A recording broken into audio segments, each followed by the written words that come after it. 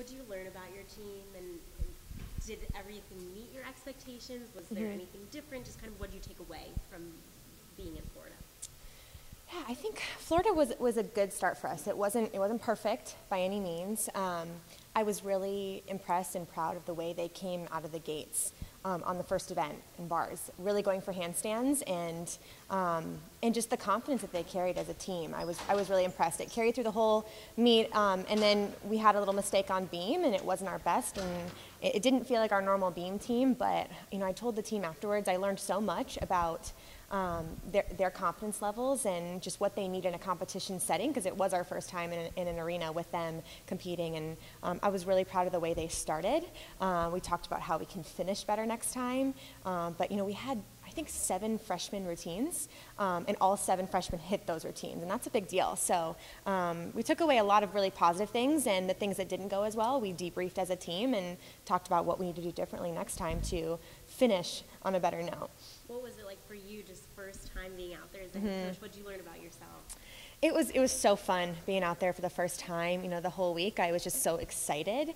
And when we marched out and saw them in their Arkansas Leos and seeing them perform, I was just so proud of them. And my main goal for them, I told them, obviously, we want to perform the way we practice, but having fun was kind of that number one thing I wanted them to focus on. I told them, you guys have done the work, you've done the preparation, you've conditioned well, so you get to go out there, you get to perform and trust yourself and trust your gymnastics. So I was just so happy to see them having fun, enjoying each other, and just staying together as a team the whole competition. From a health standpoint, any athletes that will be entering events this week, or any be subtracting with injuries? Hopefully, that's the plan. This first meet, we had a lot of our, older girls. People have been in the lineups previously out for injury. Amanda Ellswick has been out. Sarah Schaefer only competed vault, and then Haley Garner is coming back from a concussion. So they're getting healthier. They're on their way. Hopefully, we'll see a couple more routines in this weekend. But again, I was just proud of the way our depth really stepped up and performed well and hit routines for our team. And that's one of the best things you can ask for as a coach, is having people that can step in those positions and perform and hit routines. This might be a stupid question, so bear with me. But we're watching what the announcers were talking about with the floor was. It felt like the choreography was very different. Everybody had something maybe specific to them. Is that something that you bring? Is that something you take pride in, as far as just having a number of different looks, I guess, during that event? Yeah. Yeah, so Caitlin Orrell, one of our assistant coaches, she does all of our choreography.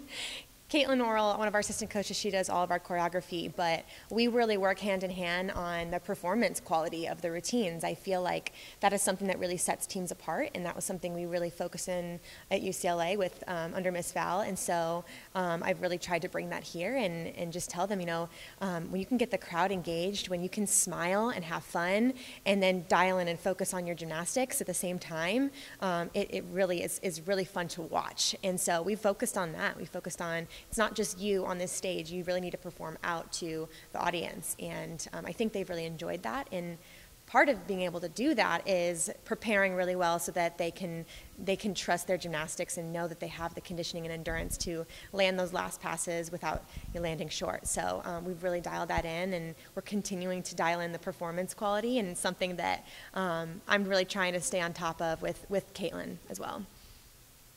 Is there one event that takes a few meets to really feel like they're clicking on more so than others? I think it really depends on the team, but obviously beam wasn't our normal performance at our first meet in Florida, so I think the team was really able to see what they need to do differently based on that first meet. I really told them, let's use this as a learning experience. When a team makes a mistake, how do we respond? How do we approach adversity? And so we focused a lot this week in practice about, if something goes wrong, it's fine.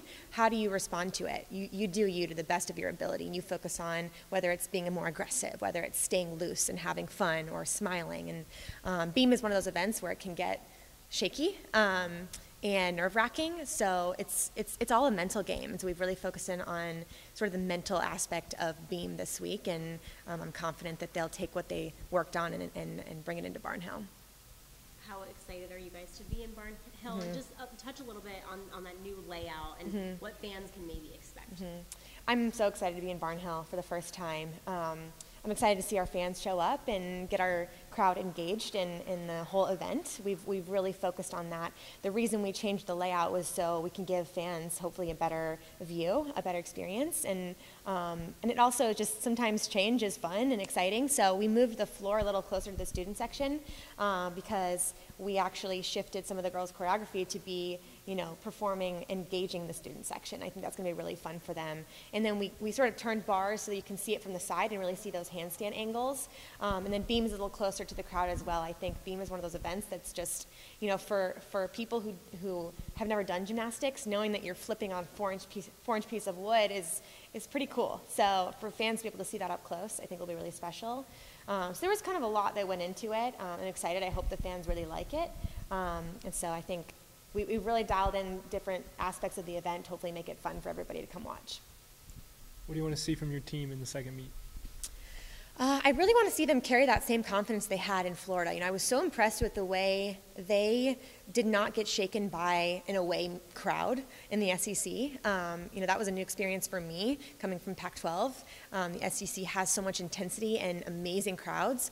I loved the way they stayed in our team's bubble and didn't let that affect them. So I hope that they carry that here because there's going to be distractions still. It may not be an away crowd, but we talk a lot about noise and things that could potentially distract the team and kind of pop that bubble and let distractions into that bubble. So I hope that they carry that confidence. I hope they carry that nice tight bubble into Barnhill and just stay together as a team and carry that same confidence they had in Florida.